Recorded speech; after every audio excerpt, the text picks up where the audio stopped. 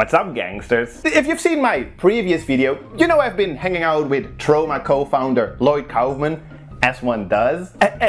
Well, through my interactions with him, I got in contact with a young filmmaker named Rocko Zevenbergen, who directed a feature-length movie that got distributed all over the place, which I found rather impressive. So I wanted to find out more, which I did. I mean, I watched the movie, talked to the director, and well, that's basically what's on the menu for today.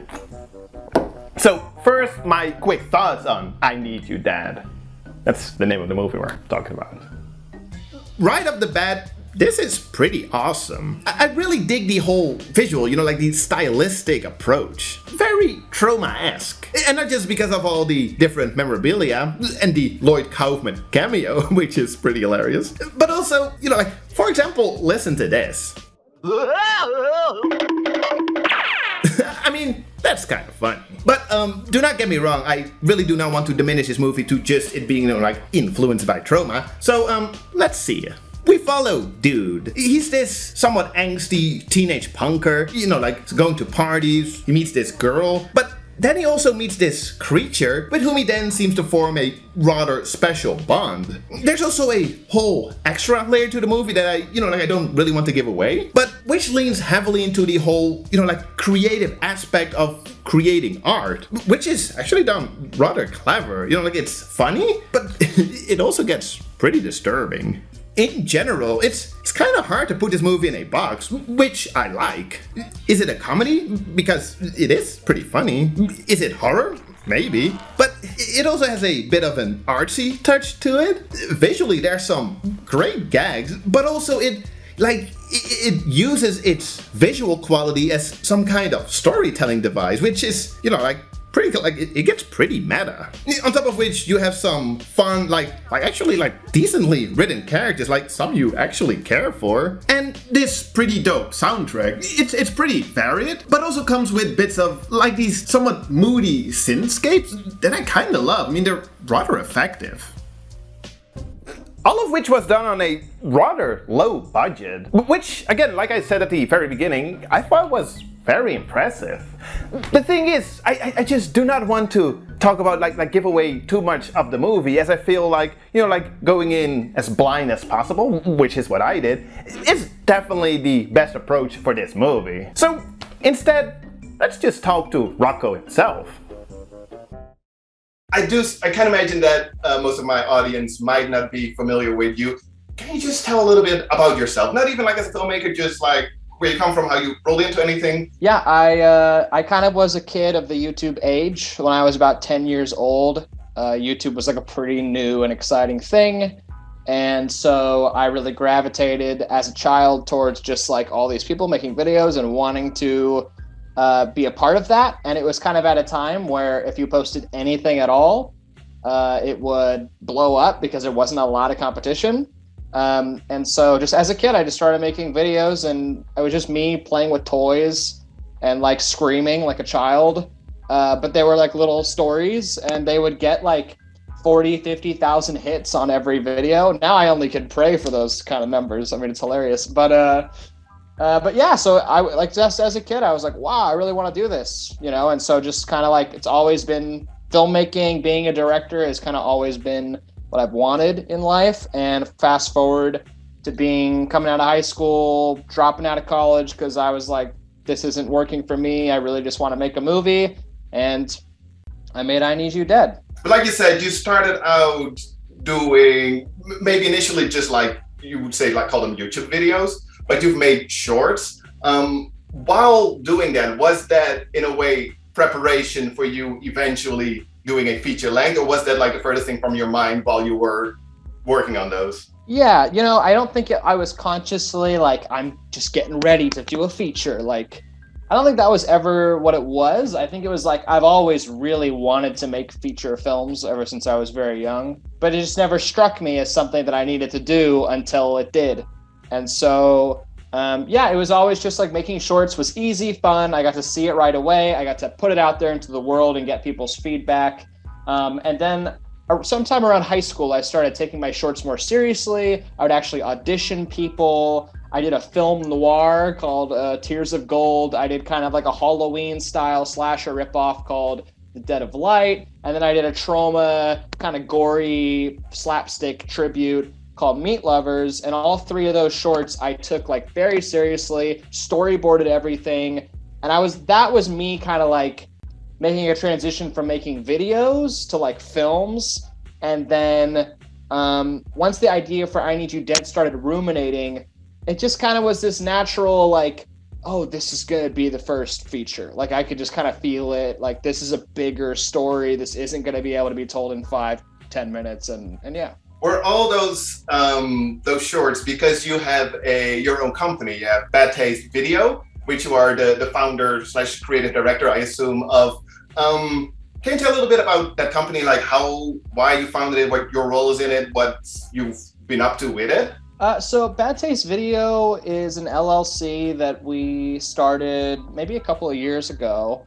And originally it was kind of just to like have a company name attached to I Need You Dead, like copyright and stuff like that. But Bad Taste Video is very much on the move and is growing in a major way. We have about 10 to 15 team members at a time who are helping create graphics for stuff we're doing, or like creating content for the YouTube channel, helping edit our trailers, we have somebody who's working on the I Need You Dead album soundtrack release. But ultimately what Bad Taste Video really is to kind of be an open door to people who don't have experience in the film industry to come on with us and have a shot. And ultimately with I Need You Dead, it was very much like, you don't need to have any experience in film whatsoever. Yes, we are making a feature film. Yes, this movie will play in some theaters. Yes, we have an actual budget. It's not much. We had about 30 grand, but that's more than your average, we're friends making a movie, right? So everybody got to come on and they got to have that kind of real tangible film set experience where they could make mistakes on our movie and get that film school that, you just can't get sitting in a classroom. So Bad Taste Video is all about education through actual filmmaking, a movie that's actually going to go out and you get to see the process from conception to marketing it when it's in theaters. That's awesome. Do you feel like safe spaces like that's lacking in like the independent film circuit? That's interesting. I just think that the gap is too big. I just think it's like there's too much of just like people helping each other with their little student films and their little commercials and things like that. And then there's the mega giants like ABC and Disney and all these guys who are making these super, super huge movies. And to get in there and to actually get some experience on set doing something interesting is like so many years of like climbing up the food chain and such. And to me, this is just a happy in between where it's like you get to be on a set where you get to read the script and be a part of some of the creative process, but it's not just your backyard movie. We're making a real movie that's going to be seen around the world, and we're going to push it, and we're going to have a substantial enough budget, and we're going to promote it, and it's going to be something that you, as somebody new in the industry, can use as a calling card and say, hey, I was an assistant camera on I Need You Dead, and people can Google I Need You Dead and see that that is a real movie that has existed and is being reviewed and talked about. And that's just, for somebody just trying to get into the industry, that can really be invaluable. So that's what Bad Taste is kind of all about. And I do think it's lacking. So that's why we're here and that's why we're doing it. I know that in my audience, there are aspiring filmmakers. Maybe they've done a few shorts. They want to move on to like a feature length. Not to scare them off, but from the moment you decided to make it all the way up to you sitting there all proud with your premiere, what was the time span for that? I mean, it really depends on when you consider the start of that being, right? So like, if I had never made any of those short films, then like I could never have made this movie. So like that takes me all the way back to high school. But if we're talking about just sitting down and writing the script and being like, the title of this movie is I Need You Dead, it was probably about 2.5 years, roughly, I think is fair. There was a script before this one called Cop Killer that kind of turned into this script a little bit. And then COVID elongated our like release in a major way. And like I'm still talking about it clearly and like booking it in theaters and such. So the work really never ends. But in terms of sitting down and like, we're going to make this movie and then, there it is on the screen. 2 years, 2.5 years. Like I said, I quite enjoyed it. I couldn't help but think while watching that it is a very personal movie, which in a way is also maybe a scary thought considering where the story takes itself. Is that true? Is there a lot of you in perhaps a story, like maybe in certain characters? Is there? Yes, it's an extremely personal movie. You know, the main protagonist, dude, who is kind of this goth, punk, nervous kid who just doesn't really know how to fit in quite well, but is kind of a high octane, you know, kid in his own right. Yeah, that was definitely me, like the year leading up to making this movie, where I was like running around at house shows wearing black lipstick and wearing my long trench coat and like having my black hair or whatever. Like that was very much me. And during that time, I was dealing with depression in like a pretty major way.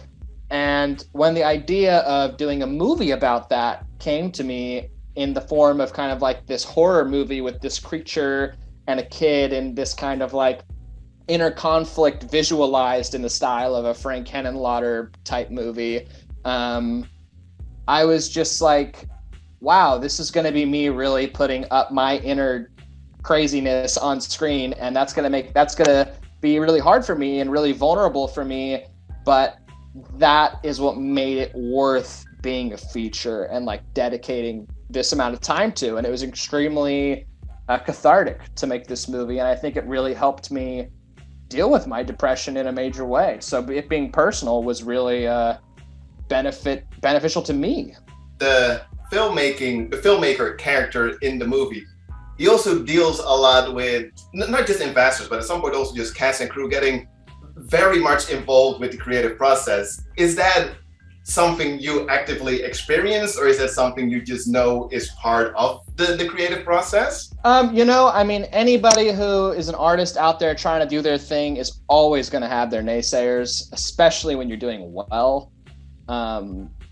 You will always have people who are telling you that they could do it better or this or that. Well, actually, when we started shooting I Need You Dead, I've never talked about this before, but when we started shooting I Need You Dead, I actually had an old teacher from my school email me, and they had always wanted to like make a movie. And I like uploaded a pitch video where I was kind of pitching the project, and like it was like for a fundraising thing. And they reached out to me and they were like, you know, that story idea sounds really like dumb. Like, why? I think you should reconsider. I think you should go back and rewrite. You know, I just feel like I just don't think that's the right idea. And I was just like, oh my God, like this teacher from my high school sees I'm doing something cool and they just like shit on me because they have some unaccomplished thing within them. And it's crazy. It's crazy when you like put yourself out there to take a chance, who will come out of the woodwork to like kind of tear you down. So yeah, I mean, that's definitely a real thing. I will say, once we were shooting I Need You Dead, everybody who was involved in the project was like super positive. We were a big family. Of course, like I was stressed out of my mind making this movie. It was intense, but nothing to do with the crew. Like the crew loved the movie. Everyone who read the script like adored it and thought it was super creative and super cool. It's just hard to make movies. So like when I was, you know, kind of playing myself in the movie, I was definitely channeling a lot of that stress and inner anxiety that I was feeling while we were shooting. So it's kind of an interesting blend of everything, but my crew was amazing. So the filmmaker character, he also says at some point, and I quote, "It's not about the money, it's about the art." Is this something that you and like Bad Taste Video, is that something that means a lot, that you really stand for? Or is that like how true is that for you? Yeah, well, in the context of I Need You Dead, and that scene you're talking about, I think the director is very much in the wrong there. Because, okay, what he's saying in a different situation, what he's saying is true. But in that situation, it's like, you got to understand, when people are working on these things and you're paying them very little, you know, they are doing you a service. They are sacrificing a part of themselves to help you and for what they believe to be a greater cause. And so you have to understand that, and you have to respect that. And I think there is a blurry line. And I know this very well because I just worked for Troma for like 7 months. So I know very well the whole concept of like, basically there's like, you know, the top dogs who just get $1,000 a minute for folding napkins for Joaquin Phoenix on the Joker set. And then there's Troma, where you're the lead actor of the movie and you get paid in peanuts. And I would like Bad Taste Video, that is, to be somewhere in the middle, where it's like, look, it's not, you know, you're not getting that $1 million an episode like they do on these TV shows and stuff like that. Like, once it gets to that point, I believe it becomes unethical, because it's like that money could be going to like a starving country or something. These multi-million-dollar Marvel movies, literally, if they just didn't make the new Spider-Man movie and donated all of it to like a third world country, their hunger problems would end. It's like crazy that we sacrifice that just for a piece of entertainment. I think that's super immoral. But on the other side, if you're going to ask people to work constantly for you, then you got to understand and pay them nothing. Then you have to understand that it's in their hands. If they want to walk away, they have every right to, and you should just be happy they showed up at all. Like, you got to understand that. So there's a fine line, but. Were there at some point choices that you made in the filmmaking process that you were like, this might go a little bit against how I want it to be, but it will work in my favor for getting it on certain platforms? Or were there like choices you had to make? No compromises with okay, yeah, movie. Compromise is the word, sorry. Exactly. Yeah, okay. No, it's okay. There were no compromises for I Need You Dead at all, really. I made the exact movie that I wanted to make, and I didn't think it would get as far as it did. It got picked up for distribution. It's on multiple streaming platforms. You can buy it on DVD on Best Buy, Walmart, Barnes and Noble's websites. I thought that it was too crazy to do that kind of stuff. I think it's an insane, pretty experimental, at times frustrating movie to watch, but it's out there. So hey, woo! I also want to ask you a little bit about your influences for making this movie. Obviously, we have Troma. Besides the fact that I know that you've worked for Troma, there's like the Citizen Toxic posters and like the shirts and all of that. And it's funny, you mentioned it earlier already. I wanted to tell you, like, hey, was maybe like a Frank Henenlotter, like a Basket Case, like a Brain Damage, was that an influence for you? Could you tell me a little bit about what influenced you, and maybe just in general, as I'm curious personally, like maybe like your love for these type of like genre movies? Yeah, I mean, you know, it like it did for many people. My love for the genre of horror and just kind of genre in general was The Evil Dead. Like that was the starting point. That's what got me hooked. That was the high that could never be beaten. But mostly less to do with because of all the gore and everything, and more to do with watching something that was so just out of this world and just so captivating and different. But you could tell that they made it on a low budget, and you kind of got that feeling of like, I could do that. I could figure some way out to do that. And so that's what really got me going with Evil Dead. So that's number one. Then there's an experimental filmmaker called James Bell who's currently making films. I don't know, maybe you've heard of him. I'm familiar with his work. I'm not seen any of it, but I know it's also rather controversial. Yeah, he's very controversial. But I came across his film Tantrum, and that was about, I believe it's like a 40-minute movie, and that's like insanely low budget, but it is hypnotically unique and visually stunning, an amazing score, special effects that will just blow your mind, and it's shot on like a little DV camera or something very lo-fi, but it captured me in the same way that some $1 million whatever movie would capture me.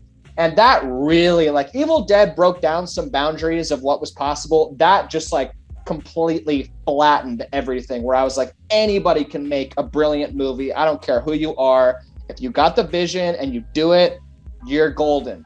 And so that movie had a huge inspiration, and it had a huge inspiration on kind of the final act of the movie where things get really experimental. You watch that and you watch a James Bell movie, you'll see some definite similarities. And then to wrap it back to Troma, Terra Firma was a huge inspiration on this movie. It's my favorite of Lloyd's movies. Lloyd playing himself as a blind movie director. I mean, Terra Firma is definitely much more of a comedy than I Need You Dead is. But just the way that, just to show the ugliness of the filmmaking process while also satirizing it in a funny, kind of really ridiculous, extreme way with those genre flavors.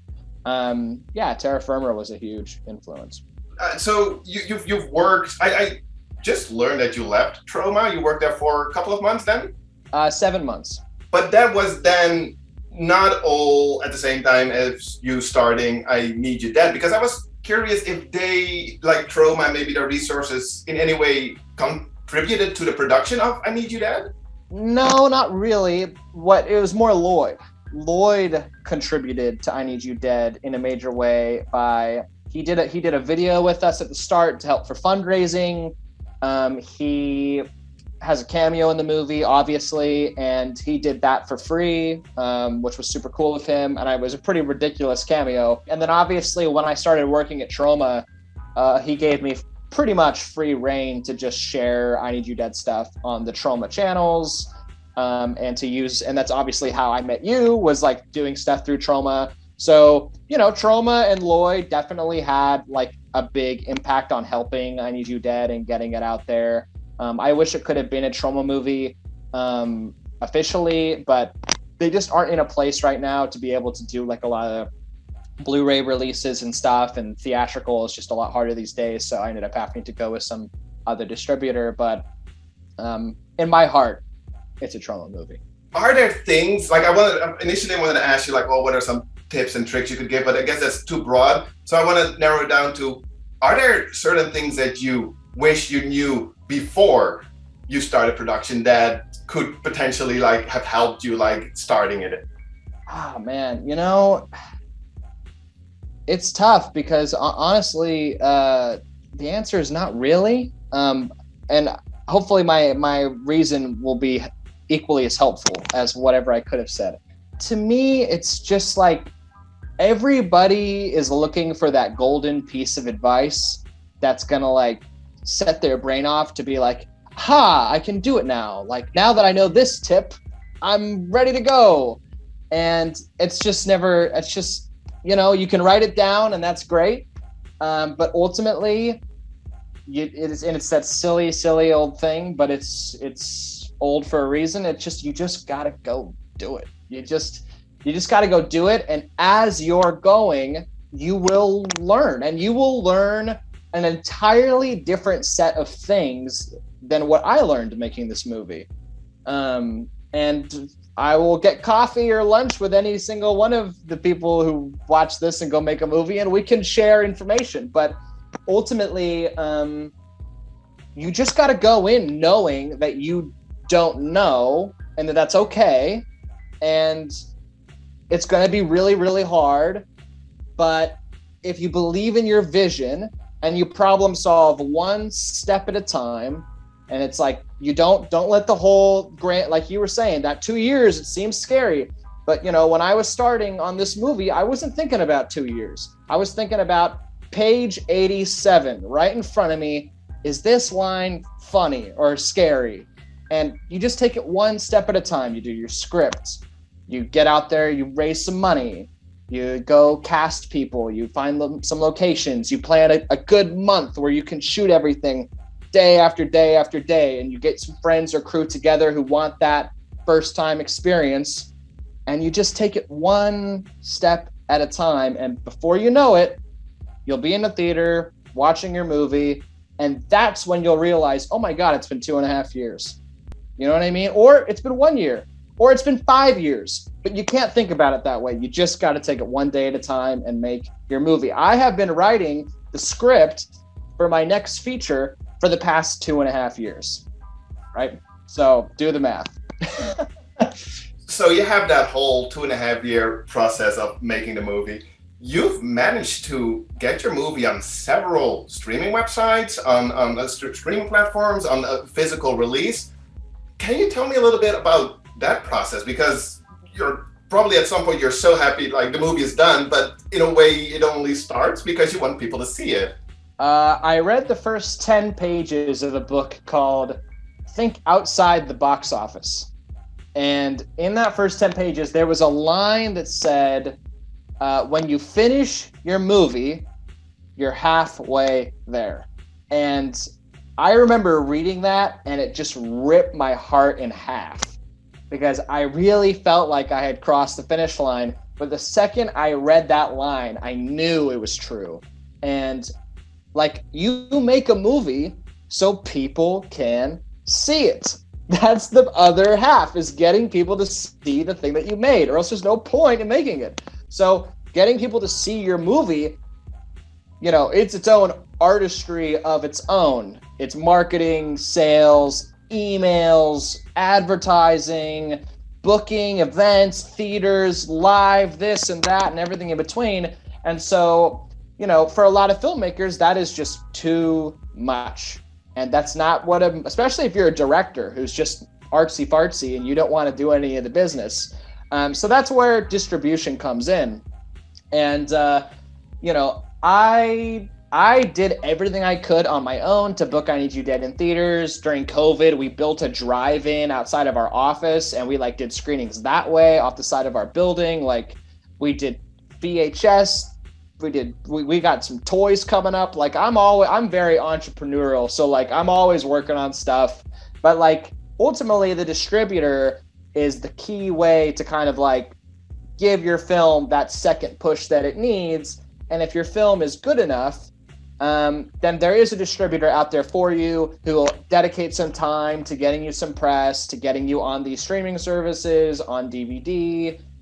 So it's just a matter of going out there and pitching to distributors and talking to people who are with distributors. Oftentimes you're cold calling. For instance, I really wanted I Need You Dead to be on Shudder. That was like my thing for a year. I was like, I'm going to get I Need You Dead on Shudder. I know it would be a perfect fit. For those who don't know, Shudder is a pretty popular horror streaming platform. They're kind of the number one, and they're owned by AMC.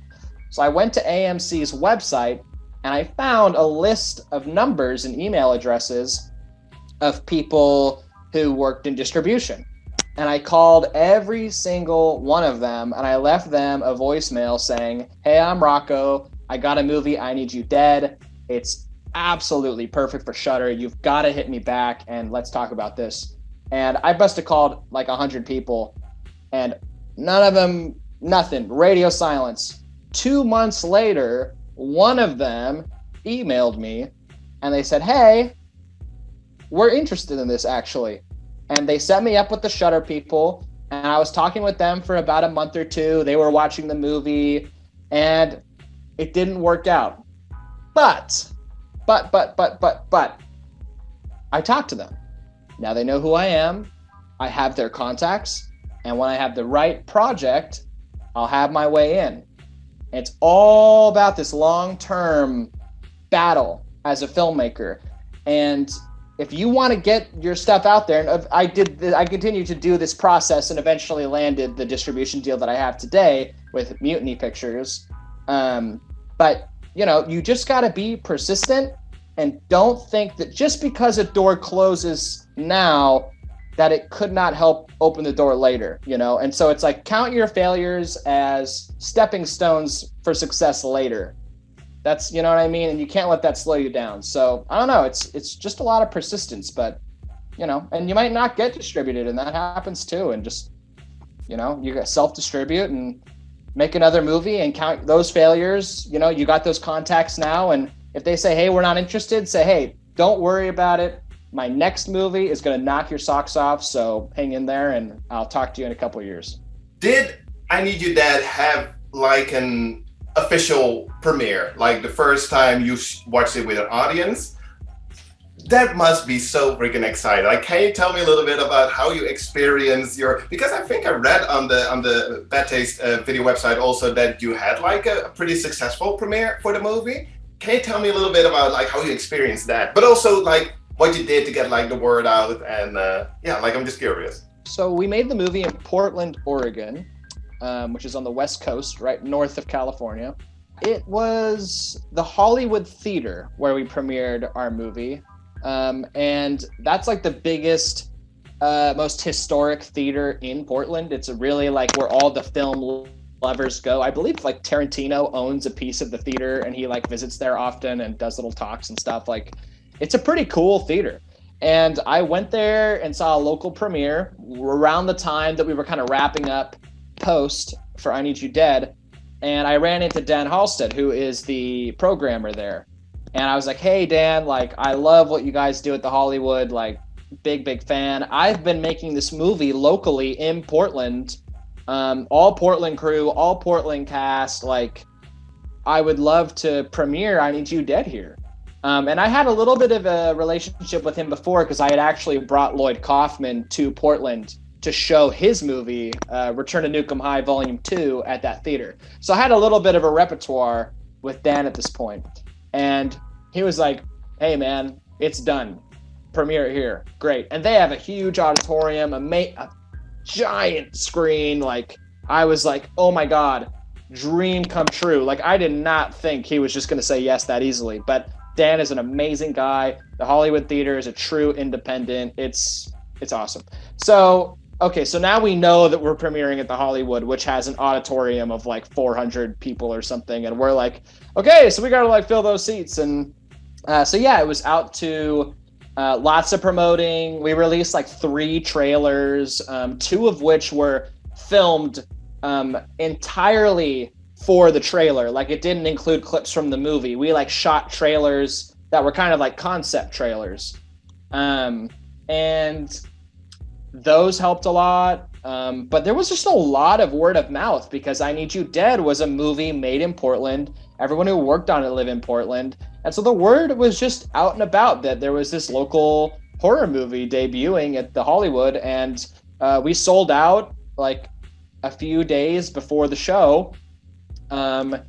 And what actually made it crazy was that it was the day before our premiere that our governor said that all theaters were going to get shut down because of COVID, like shut down. And the Hollywood contacted me, and they were like, hey, man, we might have to cancel the premiere. I know we're sold out, but I think we got to cancel. And they were like, in the morning, we're going to let you know like our final decision. And I was like, please, like literally my whole life has been leading up to this moment. We're sold out. Every person in the city is about to see like my first movie, like, oh my God. And I just like got a bottle of wine and just drowned myself that night, just like crying all night, just like stained red wine, like blood all over my white nightshirt. And in the morning, I was just staring at my phone, and eventually that email came in, and he was like, all right, we're going to show I Need You Dead, and then we're going to close the theater the next day. They're like, we're only going to make an exception for you. They had a director flying in the next day, and they canceled it. Like, they really, I don't know what got in their system. I think they just were like, it's a local thing. Like, we can't, the whole town is involved. And so they let it go. And we had the premiere, and everybody came, and it was amazing. And the whole time, I'm such a wreck. The whole time the premiere was happening, I was shaking and felt super hot in my seat. And I had become convinced that I had COVID.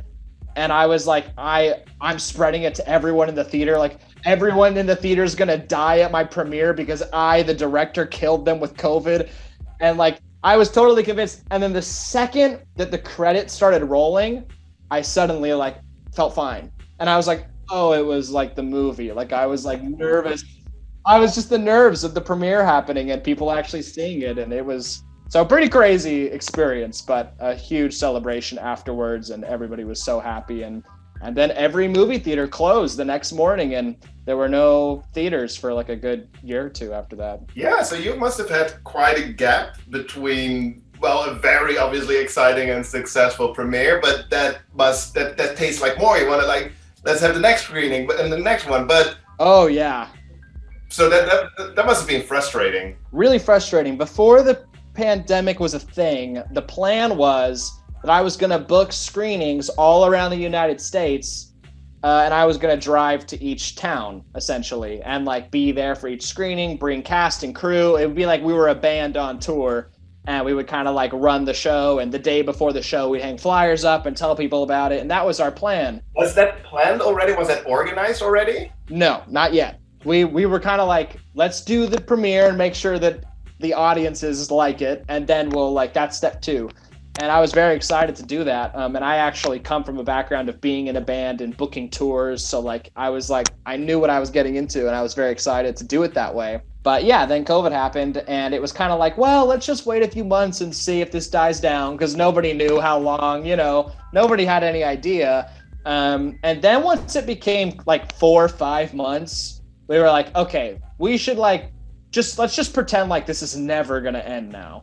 So now how do we show the movie? So that's when we came up with the drive-in. We actually rented an office with a huge parking lot, and we would just at night go up on the roof and drape a screen over, and we sold showings of the movie so people could watch it in their car, and it was COVID safe. And we did 5 or 6 screenings that way and sold them out. And we even did a Bad Taste Video film festival where we showed independent films from all over the world and locals in Portland, and it was great. So we made the best of it, and that's just what filmmaking is all about. Nothing is ever going to go your way, but that doesn't mean you got to turn around. You just got to get creative. What I obviously want to give you the opportunity to share and tell people, where can they watch I Need You Dead?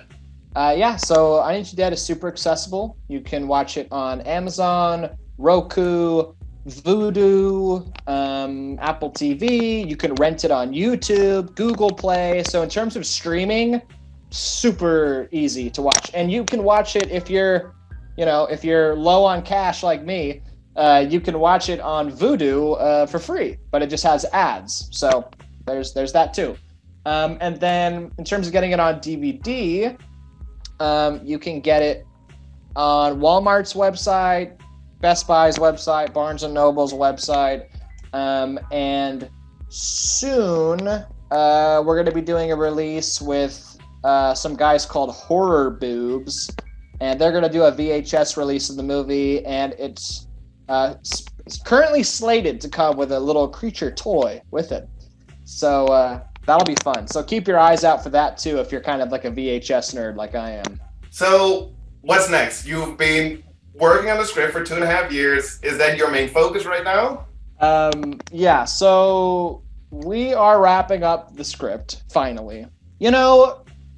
I Need You Dead was so narratively experimental and just kind of all over the place in a way that I was like really, really loving when we were doing the movie. And I still love it. I think it's great. But, it's kind of like a bulletproof movie where like it kind of like is designed in a way where there can't be anything wrong with the story, because it's just supposed to be chaos at a certain level.